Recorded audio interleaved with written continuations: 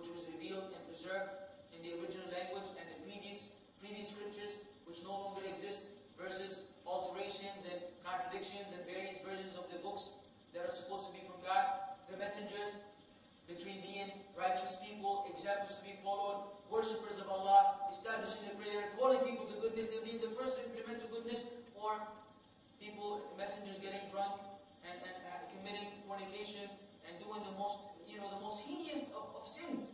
That if it was attributed to a regular person, it would be very inappropriate. Let alone a prophet or messenger of God. Furthermore, believing in the Day of Judgment as justice and the scales being present, the good deeds and the bad deeds being weighed, the belief, and your good deeds being the criteria which is required for you to enter paradise and be protected from the fire, versus depending on the death of someone else, and living life according to your wishes, not knowing whether hell really is eternal or not, whether it is a body or not, all these differences. And finally, the decree, believing that everything is from God, nothing is by luck, or depending on luck in everything. And lucky 7 is so twist cross your fingers, and different other statements that are used where people become dependent on the creation, attached to the creation, afraid of the creation, and distant from their Lord.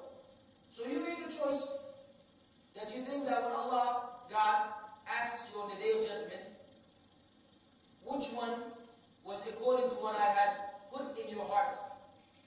Which one of these teachings was more harmonious with the natural disposition? You'll be able to answer God with a true statement.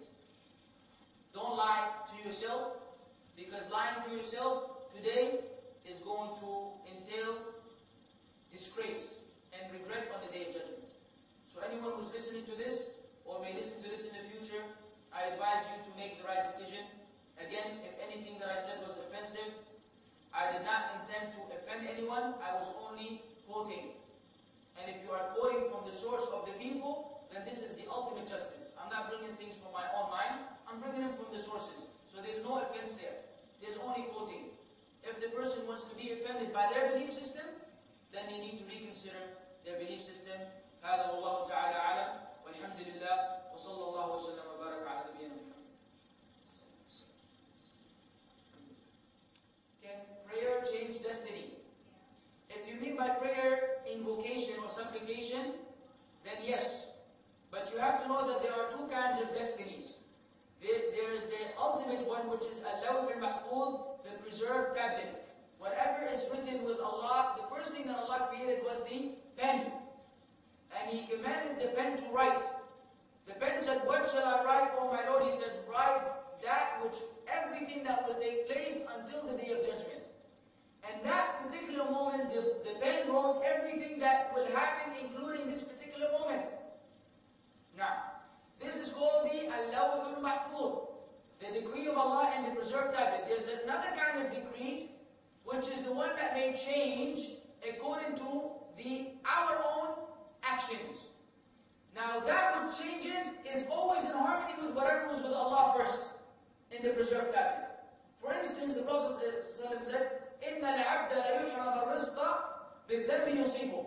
Verily the servant of Allah will be deprived of a sustenance which was decreed for him because of a sin that he commits. Now in the preserved tablet, Allah had decreed way before that you will not get this sustenance. Yet in the lower one, in the decree among the heavens, it was decreed that you will get it depending on your action. Upon you committing the sin, you lost it, which is in accordance with what was with Allah. Allah says in the Quran, يَمْحُ اللَّهُ مَا يَشَاءُ وَيُثْبِتُ وَعِنْدَهُ أُمُّ الْكِتَابِ. Allah subhanahu wa ta'ala erases whatever He wishes and He confirms. And with Him is the mother of the book. So the mother of the book is the one that has the ultimate things that will happen. And the other ones, Allah says that He allows some of them to take place and He does not allow others. Among them is the dua. Invoking upon Allah. Invoking Allah, and supplicating to Allah subhanahu wa ta'ala to remove a disease, an illness that has befallen upon you. With the dua, Allah may remove it. And Prophet said, nothing returns decree except the dua. They continue to battle in the heavens. Neither this one will go down nor the other one go up, so it will prevent it from taking place. Something that may have befallen upon you. So this is to be understood in this text. Yes, the acts of worship and the supplication and the good things that we do will affect the decree, but whatever that result is, it is with the ultimate harmony with the preserved tablet, which is with Allah. And that was the first thing that was written before Allah created the heavens and the earth. Is that clear? Inshallah. So make more dua. Make dua, supplicate to Allah and ask Allah to forgive us all for our shortcomings.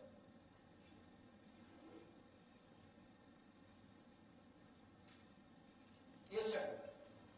Someone entered to the Islam. What is the reward for him from Allah? There are two rewards. The first being all of his previous or her, his or her previous sins are forgiven. Because the Prophet said, Al-Islam yamhu ma qabla wa yajubu ma qabla kama qala alayhi salatu wasalam. Islam erases anything that preceded it. Furthermore, they have double reward.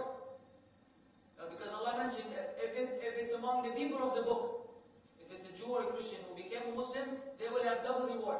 Their belief in Jesus, which is, and belief in some of the pillars of faith, to a certain extent, better than a total atheist, and their modification to their belief along with the acceptance of Muhammad and the Quran and the proper belief in Allah. So they will get first all of the previous sins forgiven, second they will have double reward because of their acquiring the new belief which is expected of them. And so this is encouraging to anyone who wishes to meet Allah to get this particular discount or offer by Allah subhanahu wa ta'ala, rather than meeting Allah without belief and then being among those who are wretched and destroyed. Wallahu a'lam. And Allah knows best. Absolutely. Actually, the one I know, not sadaqah, keeping the kinship ties. The hadith says this. Let me just rephrase it. Whomever wishes for his wealth to be extended, to be increased, and his life to be extended, then let him keep his kinship ties. Yani keep close ties with your family members. As for whether the sadaqah increases someone's life, then I personally do not know of any evidence of that. It may be the case, I just don't know of it. Maybe we will look that up inshallah and give you an answer next time. Allahu a'lam. I don't recall a particular hadith or an ayah which deals with that. If someone else has information, yani ahlan wa sahlan. Regardless, sadaqah is something that is highly recommended, and it has many other virtues, such as you getting the reward multiplied up to 700 times, and that Allah subhanahu wa ta'ala will accept the sadaqah from you and continue to raise it as one person who raises his cattle. And then you will meet Allah subhanahu wa ta'ala with an abundance of reward because of some maybe minor charity that you paid in your life while you were in need. The sadaqah, the Prophet said, ittaqun nar walau bi shiqqi tamra. Protect yourself from the fire even if it is with half a date, which is an indication that paying charity will protect you from the fire. It will increase your reward. The Prophet said, مَا نَقَصَ مَالٍ مِنْ صَدَقَةٍ. No wealth has ever been decreased because of charity. So don't think that when you pay charity you're having less money. Actually it will increase. Either Allah will put blessing in the current money left, or Allah will bring you other sources of income which you were not expecting, or at least that when you meet Allah subhanahu wa ta'ala on the day of judgment with the multiple reward because of that minor amount of money you may have given. So many other virtues of sadaqah, perhaps extension of someone's life may be one of them, but I'm not sure about that. Necessary for someone enter to Islam, you can change the name. Necessary. It is not obligatory for a new Muslim to change his name unless his name has like a negative connotation. Yani, someone's name is, for example, someone's name is war, harb. Assuming that he is an Arab, the Prophet ﷺ changed that particular name. Or maybe a Christian, whose name was indicated that, like for example, amongst some of the Arabs' names, Abdul Masih, the servant of the Messiah. You see what I'm saying? So if the name, the scholars say, if the name is evil in itself, maybe someone's name is Lucifer or Satan. Say, man, you better change your name, man, because nobody wants to call you Satan, every time you're walking around. Because A'udhu billahi minash shaitanir rajeem every time we see you. So, if the name is evil, then the person must change his name. But that is rare. Predominantly, the person's name is okay, unless it is someone